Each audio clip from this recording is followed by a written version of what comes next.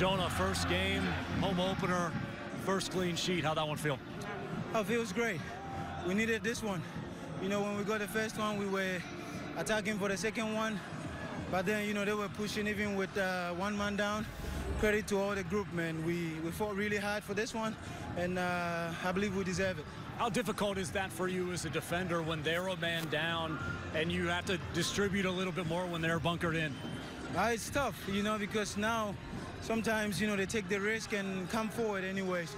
So we just need to be vigilant behind and make sure that we keep it clean behind.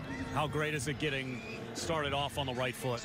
It's always good to start with a win, and we did it today, so we just need to keep the momentum going. How good were these fans today? This is for them. This is for them, you know. Whenever we come out here, they come out to support us too, so we're very grateful, and we're going to do our best for them. Thanks, John. Thank you.